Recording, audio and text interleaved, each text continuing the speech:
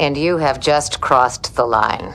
End of debate. Report to the cargo bay and remain there until this is over. Is that understood?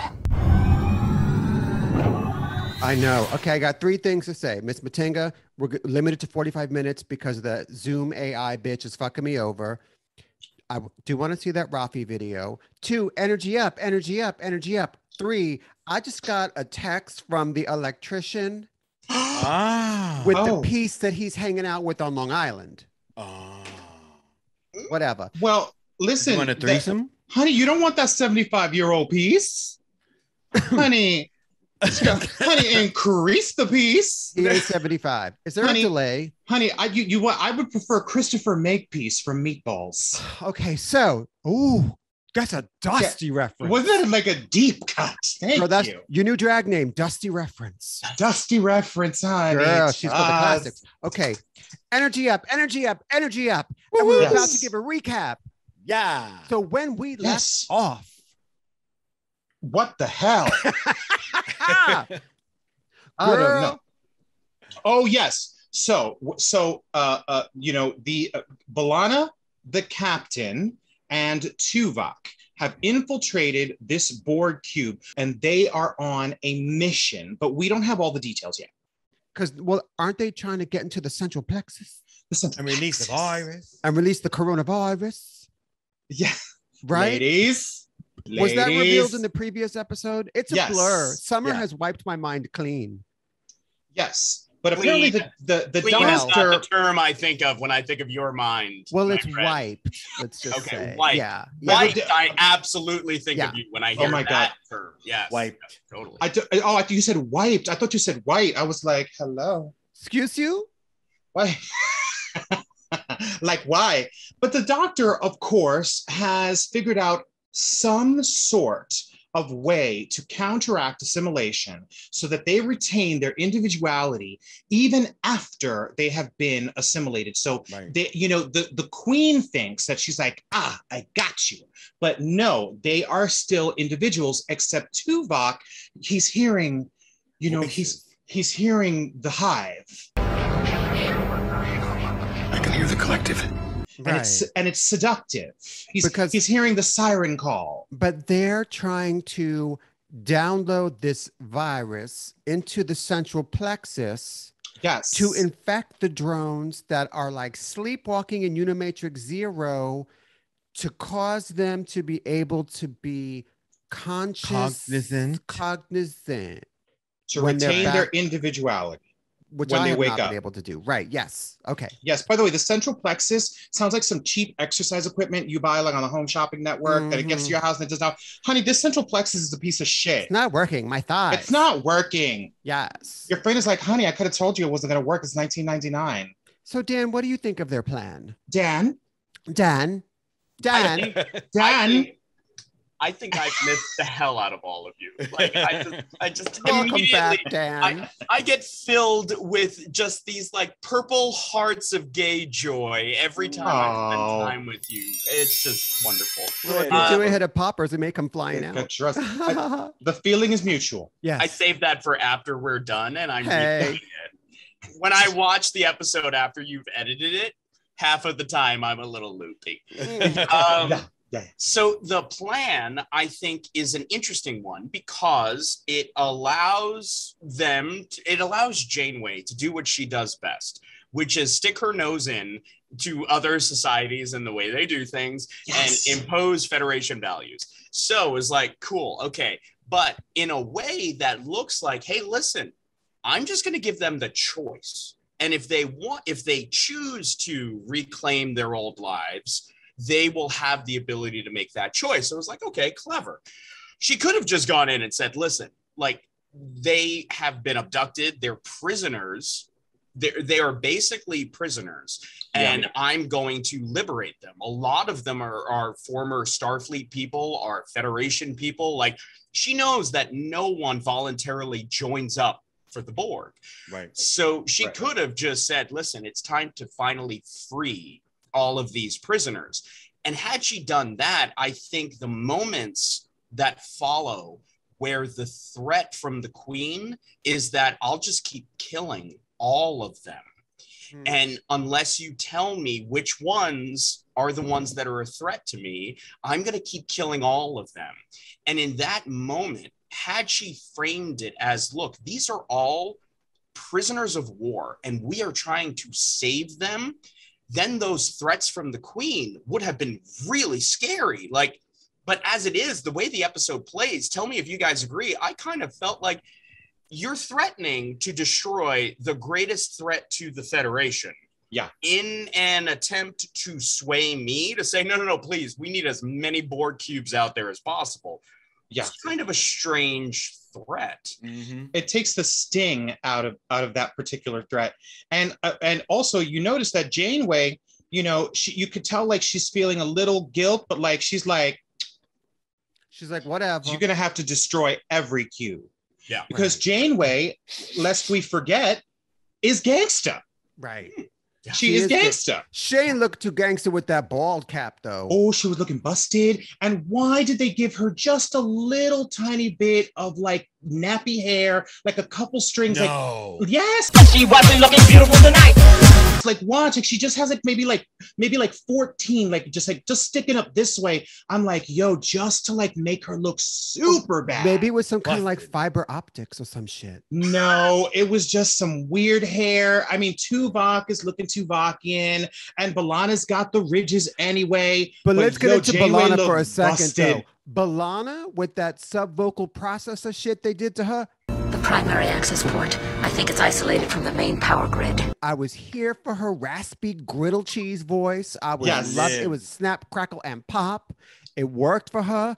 B'Elanna was kicking ass. She Just kicking clocked ass. one of those Borg later in the episode. She Bang, wailed on bang. him. Don't Yeah. fuck with this bitch. But she wasn't a match for Tuvok, which I thought was interesting because Vulcans are 3 times stronger than humans, and Klingons, I'm not sure how much stronger than humans they are, but they're pretty strong. So it should have been more evenly matched. But like Tuvok takes her out really quick. But I do want to say that I thought to myself, With a smack. with a little smack, but I did think to myself, why did they never do a gay-centered porn? A Borg gay-centered porn called Assimilated. Right? How do you know that they would have been haven't? so lovely. Assimilated. I'm gonna go ahead and jot that down. Yes, That's please. a good one. I'll make a call. Men.com. Honey. Does that sound good to everybody? Yeah, we'll call Yeah. Men.com. Yeah. Booty That was Matrix a- Zero, honey. I'm Miss the Chi-Chi- tertiary adjunct, Well, Miss bitch. Chi-Chi LaRue will give her a call. She'll be like, she'll Yes. on that shit. She but own yeah. it. Yeah. She own it.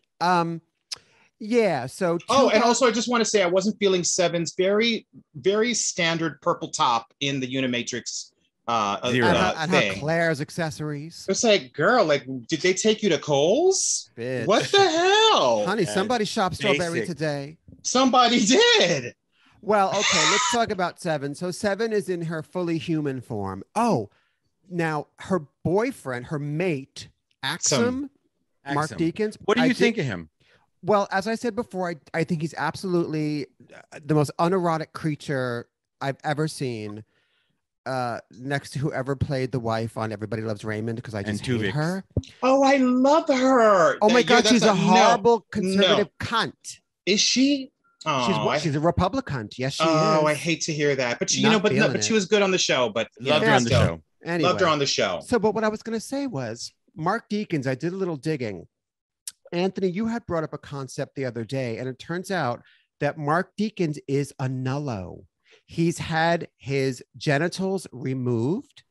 Are you serious? Yes. And he's complete. He has a smooth pubic mound like a Barbie doll. Wait That's a a minute. lie. I don't believe you, honey. I was about to Google that shit. I was about He's to a Google nullo. that. Honey, I had my Google, phone ready. Google- Like, Google nullo, Nullo, which Do you by the know way my heart- also my- sounds like a caramel-filled candy bar. My heart just jumped into my the little throat. tablets. Yeah, but Yeah. doesn't he seem like a nullo? I think he's adorbs, but Oh. nullos are a real thing. Nullos are a real thing. Oh, but and you're I thinking think Necco. and Necco wafers. Yeah. And and it's also like Same bleeds thing. into the all tubs, but that's not very talk about science fiction. Honey, take this nullo wafer, your balls will fall off. Yeah. Girl, look, They Yeah. identify as eunuchs. Yeah, Do but they? I actually, Oh my God, Jan is gasping. a unit. I am. Because you know what? Every time I hang out with you guys, I learn all sorts of new, fascinating gay things. Yeah. I didn't know I was going to learn about this too. Mark Nullo. Deakins is a nullo. Oh my God. Now, listen, I'm not going to say like Gays in Space loves everybody. Yeah. Everybody. And Yeah. every new segment of people, how people identify is fascinating to me and is amazing. And I love it. And I want to bring everybody in. It's just that every time I learn about another segment, part of me is like, son of a bitch, why didn't I know about this sooner? Yep. Because that's another group of people now out there who feel completely unseen and unheard in Gays in Space. And Gays in Space is supposed to make everyone feel that. Right. So it's like, son of a bitch, I missed another group. Listen, if you see Mark Deakins at one of these conventions, How do you spell his name? Mark, like M-A-R-K. Mark, and Deakins, not like a deacon in a pastor in a church. Deakins. He's a nullo, darling. And I think Wait. Well, let's clarify here. He is not a nullo. You're kidding. He's. Am You're, I? No, you're kidding. You're kidding. No, Michael, you are kidding. No, I was outraged because I was like, Jerry Ryan is so gorgeous and so fabulous. Can't they cast her against an actor that has genitals, male or female? Because we know that 7 and 9 goes each and every way. Do you know what? Like, listen, just a little bit. I follow this little OnlyFans guy on Twitter, and I have his OnlyFans, and he is nullo. You know that nullo, it's not like a way station on the road to transitioning. No, that's caramello. That's caramello. Yeah. You see, but it's like they are still guys. They are still guys, but they have chosen to just use the booty hole. The booty, and then that's the focus. And then they, of course, after they're nullo, they have to take male hormones and stuff. But like this guy is still a guy. He's a beautiful guy. He's a sexy guy. He's still a guy. Your genitalia does not define your sexuality, but it can define your weekend. Oh God, yes. Yeah, Look, it can ruin your weekends. Listen, I'm not trying to come down on the nullos, mostly because I can't find it. But also, no. Listen, here's my thing. That's what you say when they pull down their pants. You're like, wait a minute, I can't find it. Like every time I see a nullo and they pull down, I'm like, smooth operator. Was that a Necco wafer? Oh my God! Smooth operator. Okay, listen. Back to Voyager. Let's get back to Voyager. So yes. 7. I'm sorry. I need a minute. She breaks out the fan. Yes. Available on gaysinspace.org. That's right. Yes. Okay. Those custom made Gays in Space fans, darling. Yes. Please go get yourself one. And nullos are welcome to have them as well. Absolutely. Absolutely. And we welcome, as does Trek and Gays in Space, we welcome every iteration of the human spectrum, human, alien, sexuality, gender non-binary, the whole thing, the whole quilt bag, honey. Mahu, Two-Spirit, y'all carry on. I don't want you in the same room. Word. But no, but of course we accept it. We accept it all. And you know what? There's beauty in the difference. But we don't accept 7's outfit. So she's there in Unimatrix it's 0. too plain. She runs into what's his name? Karak roughens up with his Afro puff. And he's like, oh, bitch, you looking for your mate. And she's like, he ain't my mate, Klingon trash. So he got a man. Her. That's not what happens. So what happens? Karak was sharpening his tooth. She interrupted him. He got pissed. Thought he could take her down, and she kicked his ass. I mean, that's big rock. Pretty much. The big rock, yeah. Pretty much. The thing was, the actor walked up to Jerry by the craft service table, and that's where she beat his ass. Yeah. She was like, listen, I don't talk to extras. She was daintily eating Doritos. Doritos, yes. She was so like, intimidatingly. Speaking from experience, Dan. Yep. So. Yep. So she's there in Unimatrix 0, which is a safe space for the drones that have some kind of, walking, sleeping, ambient mutation life. It's like some type of glitch. that has allowed them to experience their previous individuality. Right. And she's trying to pretend that she's not looking for Mark Deakins, but Lord knows she is. And because they had a prior relationship. Right. When she was still a biologically. They used to go shopping. They had with a biological relationship, honey. Because you know what? Sometimes you want a space washer. And a space dryer. And a space dryer. Look at that adorable actor. You could buy his left testicle on eBay. Okay, look, bitch. Is it still available? I don't want to know.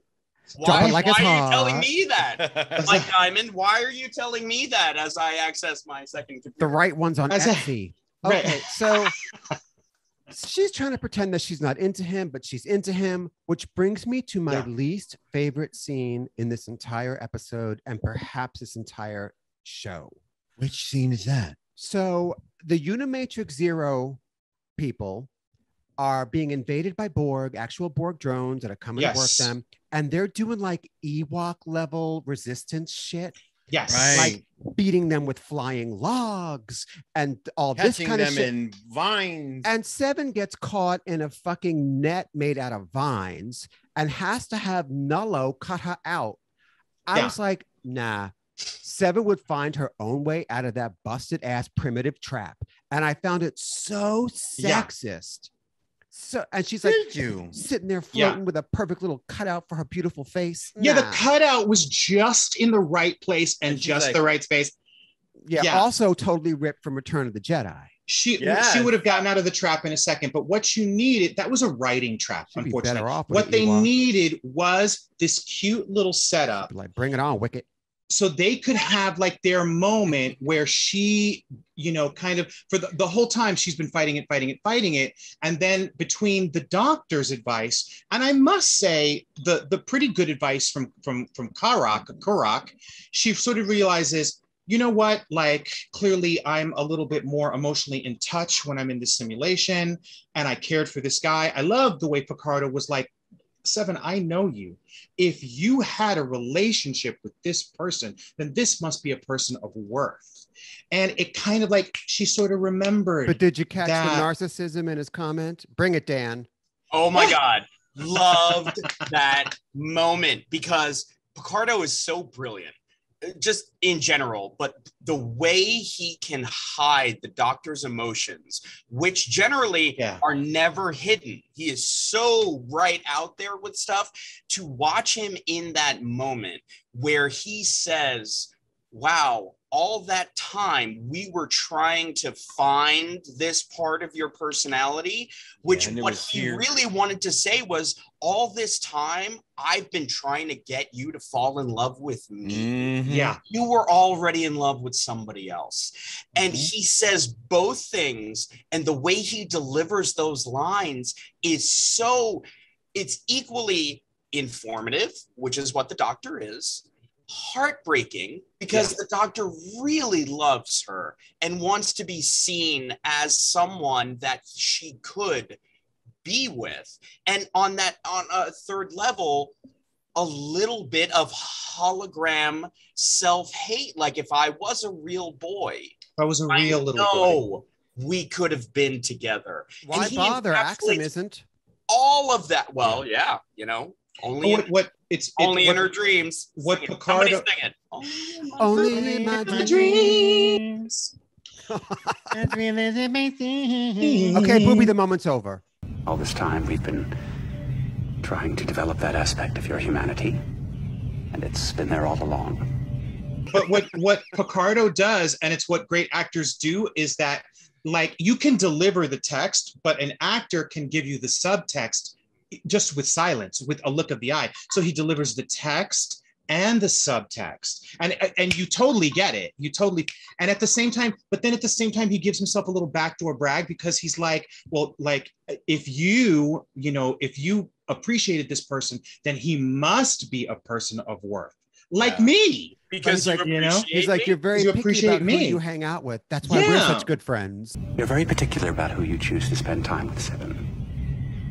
No doubt that's why you and I have become friends. listen, there's always got to be a little heteronormative little love moment and stuff like that. I would have loved to have like a gay moment back then. Now we have, the doctor on Discovery and stuff like that. But you know what? Like when she got that kiss and we haven't gotten there, but at the end, I was like, yeah, girl, you get yours, man. Because I don't know how fulfilled 7 of 9 is as an individual. I think she's happy to be out of the collective. I think she loves the people on Voyager, but like she's rather emotionally remote. And like she cares for people, but she keeps them at a remove.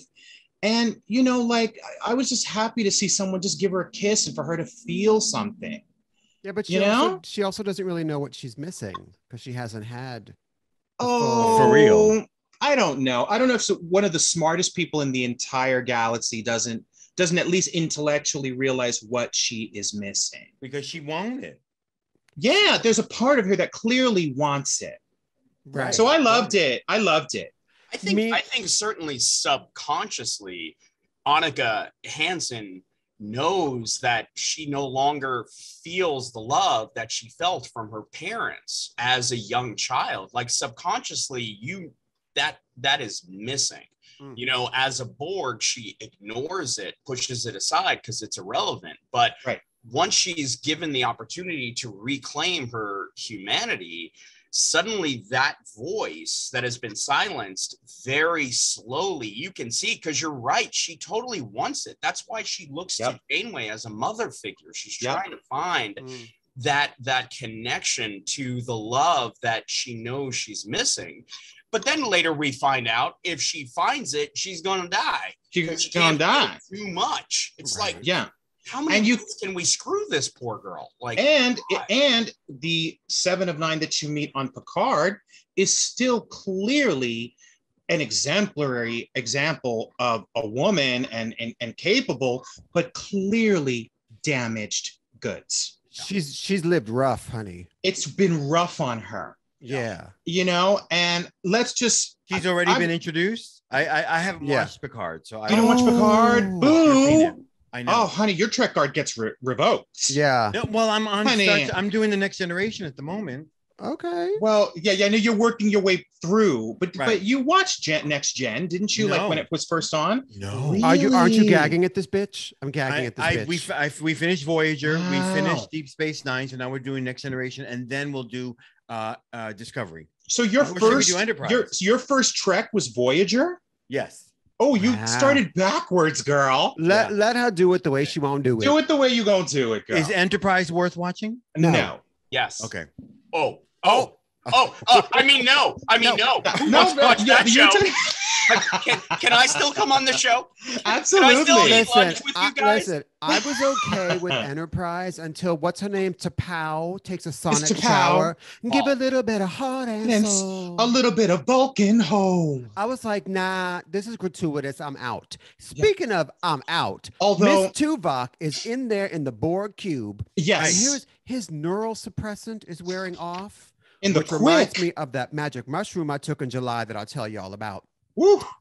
His neural suppressant is wearing off, so the Borg Queen is starting to connect with him, and he's getting absorbed into the collective. In the city of T'Pau, we share your memories. You're part of us now. Not fully. He's reciting facts like, his daughter's birthday, and that, Axum is a nullo, and just things to bring him back to reality. Yes. But he says, Captain, I'm gasping. And if it comes to it, you need to chop me. Right. Yeah. And she's like, oh, trust, bitch, I will. No, she's like, no, you keep on doing you. Like when she does realize that he now has been turned, then she's going to do it. But she's giving him every chance because she knows, that she loves him. Because first she's like, stay focused, stay Tuvok, stay Bias. Stay focused, stay Tuvok. That's an order. Tuvok gets turned. Honey, the Borg Queen is like, bitch, I will assimilate you back into Tuvix. So Tuvok is in the collective. Balana's off somewhere being Balana with her vocal fry. With her vocal fry. Janeway's Yes. taken prisoner, and her and the Borg Queen have this sort of Showdown. like a showdown in holographic form, sort of. Yeah. And there's some back and forth, and there's gamesmanships and one-upsmanships, and then. But wait, let's not brush over the sinister performance by Susanna Thompson. Yes. She is wonderful. It is two great actresses in their prime, just like these scenes where they're pushing at each other and trying to get information and a little subterfuge. And it's such good acting. And I just think that she's really wonderful. She's just as good as Alice Grage. She's really, really wonderful. But there's in her coolness and her reserve, there's such sinister power. And I just want to shout that out. Initiate self-destruct. An effective solution, don't you agree? And she shares that she was assimilated once. Right. Yes. When she was a little girl. So she actually, the Borg Queen goes to Unimatrix Zero. The little boy kind of comes upon her, or sees her. In a wonderful scene. Where she's like, stand up, little boy, comply. And they have this little conversation. A conversation where she sort of wins him over. Little Puerto Rican child, comply. Little boy in drag. And then at one point, she's like, don't you want to see your parents again? And she's like, yeah. And then she's like, mean. And then she talks about assimilation. And he says, but what is assimilation? Is it fun? And she just looks at him. She's like, yes, it's fun. Assimilation turns us all into friends. Is that fun? Yes. It's fun. Mama, it's fun. And it's like, honey, it's not fun. How chilling are those moments, though? Because I think she's amazing as the Borg Queen. I think Alice is amazing as the Borg Queen, but Alice has, I feel, more sinister sexual vibe to her, whereas Susanna is a little more sinister, cool, cult leader kind of vibe. And when she talks to the kid, it's like, what child psychology class did you assimilate? You know how to tell this kid, you know what that kid needs to hear to get him to trust you so that he will show you around the joint. How do you know that? That kid is going to grow up and hire a dominatrix. I'm sorry. Oh my God. He's going to have the ultimate BDSM leather fantasies. And also, when she's like, he says, do you miss your parents? She's like, no, they're with me now. I'm like, yeah. And they're saying, you're dressed like a whore. Yeah. You're dressed like a whore, little girl. But, and then he's like, oh, come on, I'll show you this cliff. You can see the whole forest. You can see the whole forest. No, you can't. You see the ocean looking like a Windows fucking screensaver.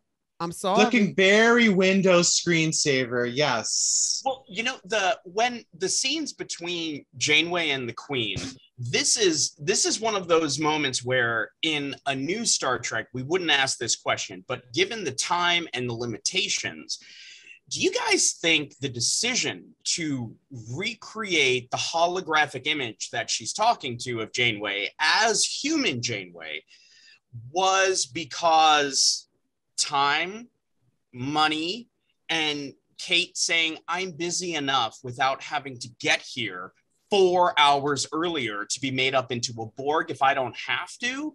Because that whole line from her saying, I know how vain you are about blah, blah, blah. It was like, wow, that is the perfect way out of all of that extra time and money. Mm-hmm. Yeah.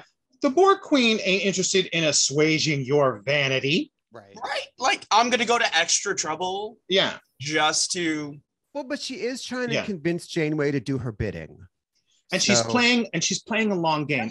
She is, but I also thought to myself, why not just beam Janeway to the central hub wherever she is?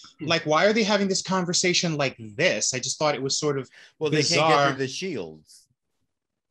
The shields in Yarnell? They can't get through Shields and Yarnell. They can't. Yeah, apparently. What's a Yarnell? What? Shields and Yarnell were a From the terrible 70s. mime troupe in the 70s that had a television show, and actually they were on an episode of Wonder Woman as well. Shields and Yarnell.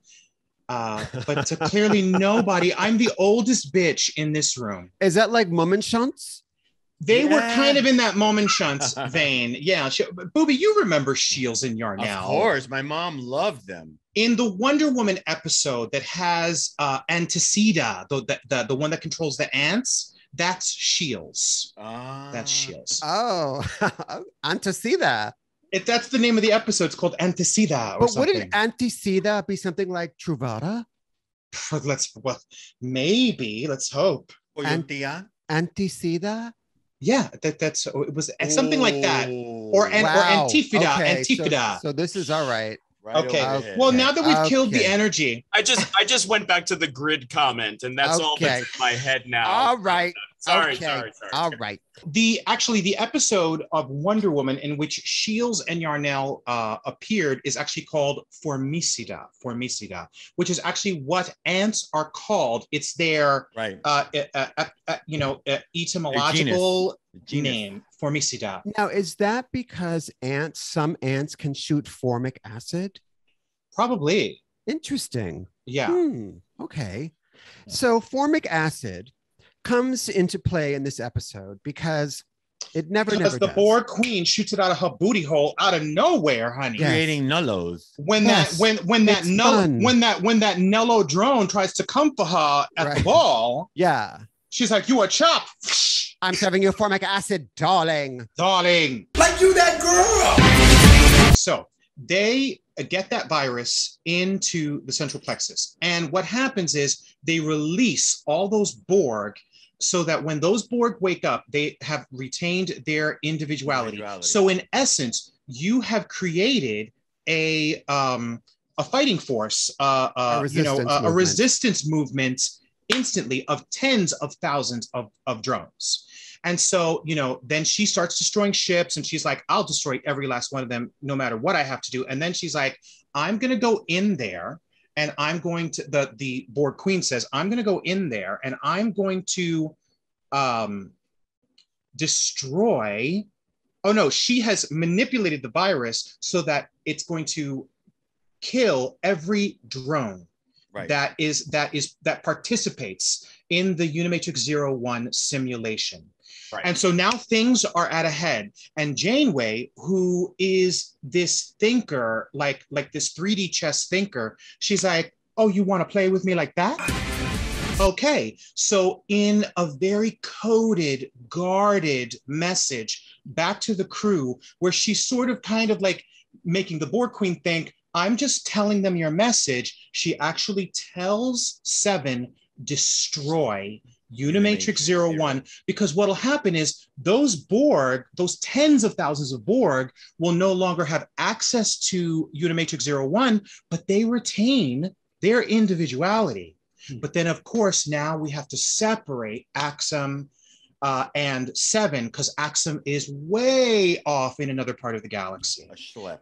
So, but we still have to get there. So, well, and it's also I know, I'm sorry, Mike. I know this is running long, and the last thing you need is for me to bring us back a little earlier, but I'm going to do it. Bring it back, no, baby. Bring it back. There's the point where Seven encounters the Queen in the episode Dark Frontier. Yeah. And Seven says, oh, well, that's why you left me alone when I was on Voyager or whatever. And the Queen is like, girl, that's why I put you there. Yeah. To become eventually the new, better version of Locutus so that she could be used to conquer humanity. But at the same time, 7 of 9 has this very rare genetic to her that allows her to experience Unimatrix 0. Was that planned by the Queen so that she could also infiltrate that? Or was that just yet another 1 in a million chance with this one character, with this one human girl, Annika Hansen? it seems like, what do you guys think? Do you think that was part of the Queen's plan? Like, let me get humanity and also knock out this annoying dream world thing? No, because she didn't know about Unimatrix Zero. It's a nice thought puzzle. But what I think is that Annika, like Janeway and like Picard, are just truly exceptional examples of human beings. They're always at the center of shit that needs to happen. Well, it's a chosen one narrative. I don't think it's a mistake that Annika is an anagram of Anakin. Thank you. The chosen one, darling. The chosen one, darling. Don't bring Star Wars into this, Mary. Darling. Hey. No, darling. No, they did it with the Ewok shenanigans earlier. Yes, they did, actually. So listen, this is what happens. Let's wrap it up. Shit's going crazy. Borgs are going on. Viruses is battling nanoviruses, and then ships coming in. Paris is giving Chakotay lip, and we already know that Chakotay does not just tolerates Paris. Well, he tolerates him, but they don't like each other. I think Chakotay gave him a spanking. Lieutenant, a first officer could get in a lot of trouble for talking to his captain that way.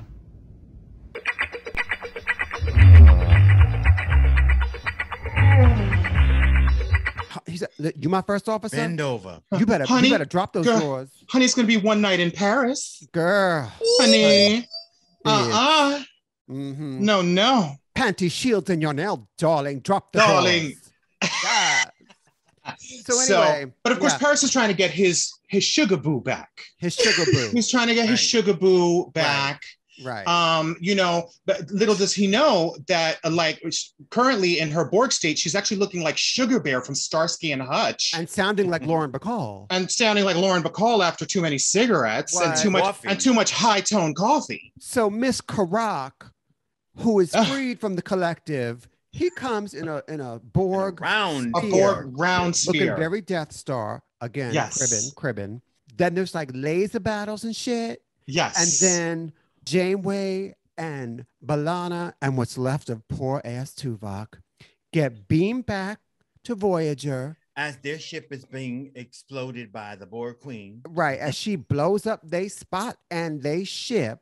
And we have to separate our star-crossed lovers who have finally found each other again, and also once again,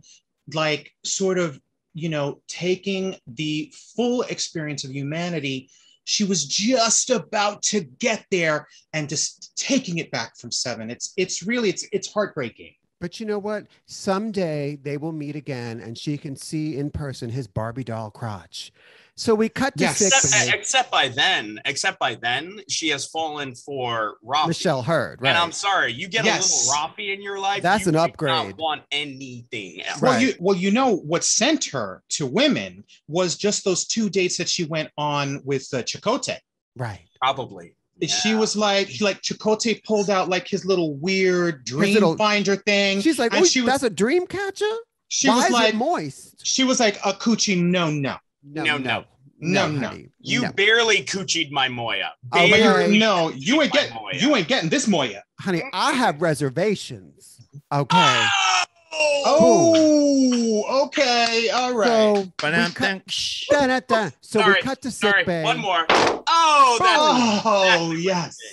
So there we are in sick bay. The Borg have gone on their way. The resistance has been sparked. Nullo was off in fluidic space, feeling his smoothness. Yeah. Then we're in sick bay. But he says, I will find you one day. I'm going to find you. I will find you. I'm going to find you. He never finds her, unfortunately. He didn't look. I think he looked a little. Yeah. He got reassimilated. He looked a little fierce. He did look a little fierce. So Tuvok is gasping, but B'Elanna and Janeway are on the mend. Janeway's hair is back. Yes. She's propped up on pillows in sick bay. She's already reading reports. Yes. The doctor's been able to extract most of their Borg stuff, but Tuvok is going to gag for a while. And Seven comes in for the final scene, which is heartfelt and well acted. We're at the end, and the only way you can end this type of journey, because think about it, Janeway and Seven, They know each other and are a part of each other's lives because Janeway took a Borg and helped her to become human again. Yeah. And through that whole time, there was a part of Janeway who was thinking in the back of her mind, like, you are making this so much more difficult than it needs to be. Just be a freaking human again. Yeah. You know, like she never said it, but come on. Is it really that hard to embrace the fact that we are not going to control your every move? We're giving you back your life. You're giving us nothing but lip and attitude. Like, get with it. Now here we are. Janeway has been assimilated, was a Borg, and has been made human again. And she's like, shit, this really fucking hurts. Yeah. I am, she says to Seven, if I ever belittled how difficult it has been for you to become human again, remind me of today. And that, I think, was such a great moment for their relationship up until that point. The doctor removed my spinal clamps, but it'll be a while before I'm playing hoverball again. If I ever imply it's been easy on you these last few years, remind me about today. Because Janeway, she is always so sure that what she's doing is right and what she's doing is in Seven's best interest. I'm not sure she ever said anything like that to Seven before. And as the student, to have your teacher finally give you just a little leeway there to say, I actually do understand that it's been this hard for you. And then at the end of the scene, Seven returns it by saying, if I ever tell you that Axum was just a friend, remind me of right now. If I ever imply that he was nothing more than a friend, remind me about today. So the Borg way to deal with the fact that she knows in reality she will never see him again would be to just shut it off and say, like, nope, didn't feel the love, nope. But the fact that she says that to Janeway is a nod to Janeway saying, thank you for appreciating my struggle. I now want you to see that your attempt to help me to come back to being human has been successful, even if I make it seem to you at times that it wasn't. What a beautiful ending, I thought. Yeah. So, I mean, as two-parters go, Unimatrix 0 parts 1 and 2, I think that 1 was much stronger. The first part of these cliffhanger things usually are. I liked this episode. I found myself kind of tuning out a little bit, like during the back and forth and the plot machinations and all of that. I thought the special effects were good. I loved the Borg Queen. I thought the music was great. But overall, I'm going to give this episode 2.5 smooth pubic mounds. 2.5 Deacon Nulos. Yeah, Deacon Nulos. Yeah. I don't think it's among the greatest two-parters in Star Trek history, but I think for me, I'm going to give it like a strong 3.5. I did enjoy it very much. And it was great performance. True that the second parts always like lose a little bit of steam because we got to finish this up. Right. But I thought it was great. I'm going to give it 3.5 Leo LaRue. I'm going to give it a really strong 3. Okay. Because I kind of was dozing off a little bit too. And, Bob made me some lunch and I was just like, I paused it and went and ate. If I was really into an episode, I wouldn't pause it. I'd be like, okay, I'm eating lunch later. You wouldn't pause it, but you might cause it. But I caused it. Wait a minute. Are you saying Bob gave you a munch or he made you some lunch? He made me some lunch and then we munched. Okay. Yes. Because y'all are still in the honeymoon phase. Right. You're never supposed to have food before sex, though. You gotta be hungry. You gotta stay hungry. Well, if you're on keto, you always hungry. No, but if you're too hungry, you could get nauseous in the middle, and that's never good. Nah, when you hungry, girl, you taking that shit to the base. You gonna eat to the star base. You gotta stay hungry, honey. You taking that shit to the base, bitch. His nuts strong your Adam's apple. But Dan, your feelings? Yeah, Dan. What do you okay, so I agree. It's not one of the best by any stretch of the imaginations of the season finales and premieres, but I think because of the Doctor's performance in that scene with Seven and that final scene between Seven and Janeway, I think the special effects were great. They told the story well, and like, all of that, good, well done. But those two scenes, from an emotional standpoint, a character standpoint, and the acting, for those two alone, I'm going to go with a solid 3 super gay fans. Hey! Yes. Woo. And his fan just changed color. How did that happen? Hello. Damn. Now that's. I wanted to make sure I promoted all 3 versions. Oh, honey. Now I've seen a blue one. That's kind of Tuvok yellow. Yes. What's the third version? Command. Red. Okay. Command red. Once again, that's gaaysinspace.org. 3 A's in gays, 3 A's in space. Be sure to like, review, share, subscribe, gag, and stay hungry. This is Mike Diamond. This is Miss Matinga. This is the boobs. And thanks once again to Dan Deevy. Gays in space.